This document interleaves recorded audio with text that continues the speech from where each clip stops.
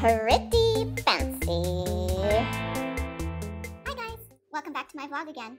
I am so glad that you are here because today I'm going to address an issue that I think is pretty big. Mondays. Ugh, nobody likes Mondays. What makes Mondays the worst?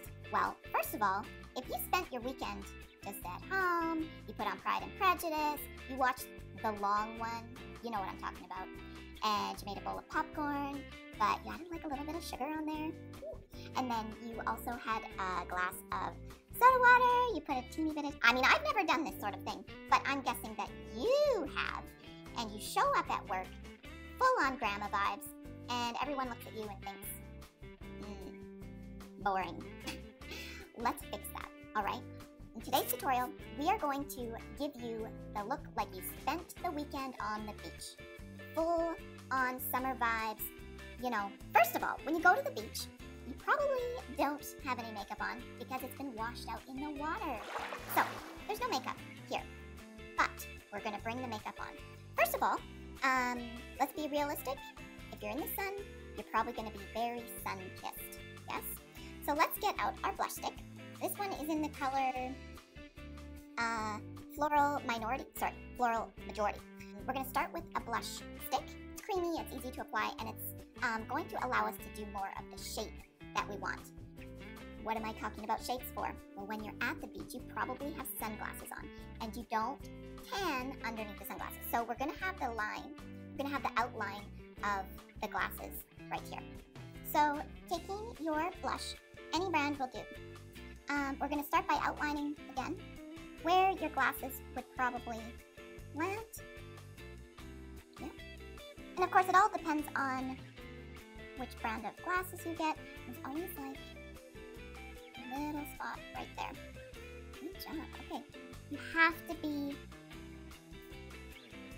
precise in this part because you need to make it look realistic. That's the goal, right? We don't want to look too fake. A little bit of fake is in. I think we can all agree with that.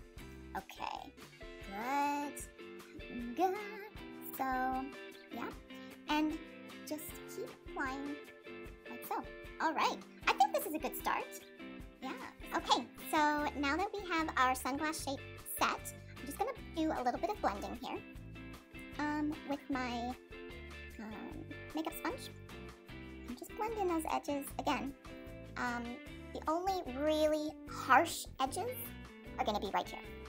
So we'll just keep those, but we will blend up here. Oh, it's already looking believable. All those workmates of yours are going to be pretty jelly by the time we're done with this. All right, now we're going to kind of set it a little bit, but we need something intense. So it has to be quite bright. I'm going to use my favorite pork and beans color right here. It's a nice deep red for the parts that, you know, you're out in the sun for hours and hours. Both days you're out in the sun. So you want this to be the most believable red as a lobster look. Imagine you have also burnt your chin. Sometimes you burn here. I don't burn evenly across my face. What about you?